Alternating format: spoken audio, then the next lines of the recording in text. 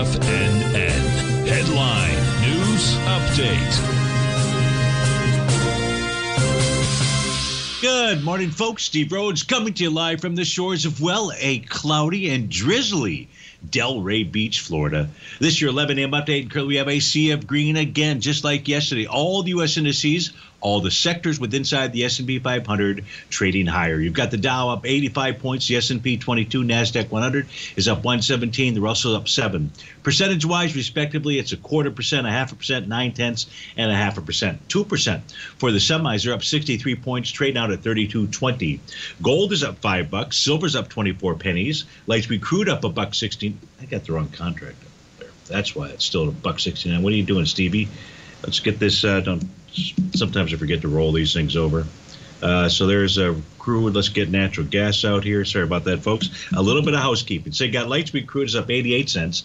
Natural gas is back 6 pennies. 30 Treasury. Print out 130.02. That is up 8 ticks. Let's take a look at that 9-panel market update chart. We begin by looking up in the upper left-hand side. We've got the ES Mini. Well, it closed today about 40.73.75. Will negate its sell the D-point pattern and suggest a run up to 41.13. That would be the 1.272 expansion of its C to D leg out there. So watch that 40.73.75 at day's end. Spot volatility is still below its 50-day exponential moving average. That is a positive for the buyers, for the bulls.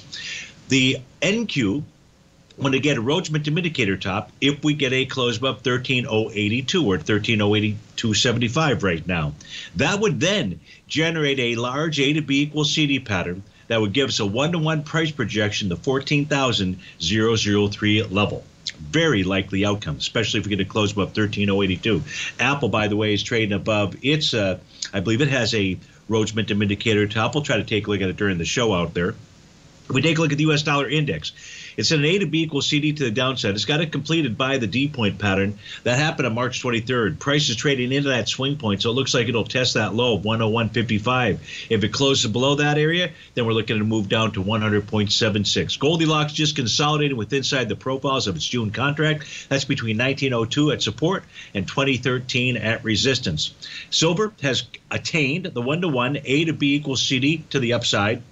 That was at 24.17. The actual high today, 24.10.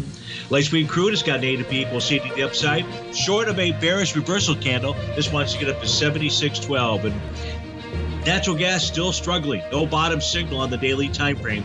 30-year Treasury consolidating between 128.10 and 133.29. Folks, stay tuned for the Trader's Edge Show. If you're out to start your Thursday, please have a terrific one. We'll look forward to speaking with you again soon. Take care now.